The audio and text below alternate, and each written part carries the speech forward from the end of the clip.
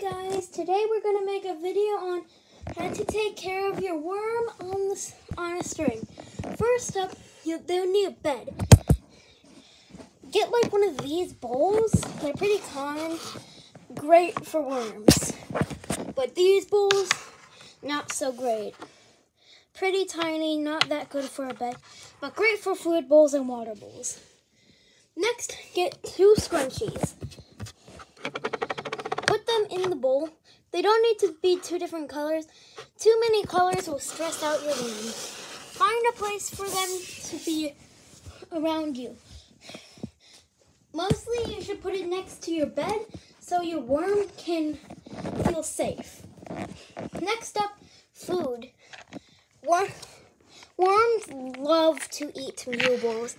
They're so tasty and healthy for worms. Worms really need healthy foods, so meal bowls are great.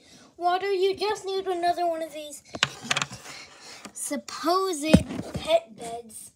Use it as a bowl, not a pet bed. They're very bad for your worm.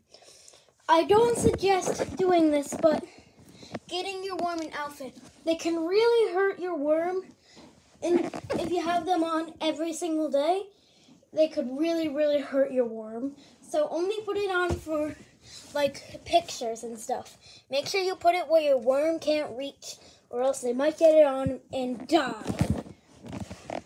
Next up, a little carpet. Little carpets are very good for worms in case they jump off their bed and they might hit their head on the ground. So you gotta make sure that they have a little bed, or like not a little bed, a little carpet. You gotta make sure that they have one of those.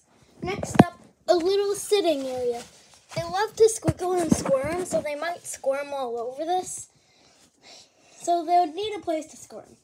Another squirming thing is a little like pillow. One of these toy pillowcases are great for your worm. They can go inside it and play in it. Next up, make sure once you get your worm, make sure your pets aren't near it at all, because they might eat your worm and die. And your worm will die too in the process. And also, I don't suggest going to WormSmart to buy your worms. PetWorm is a better place than WormSmart. WormSmart is very bad. They don't take good care of their worms, but PetWorm is really good. And that's the end of how to take care of your worm on a string. Goodbye.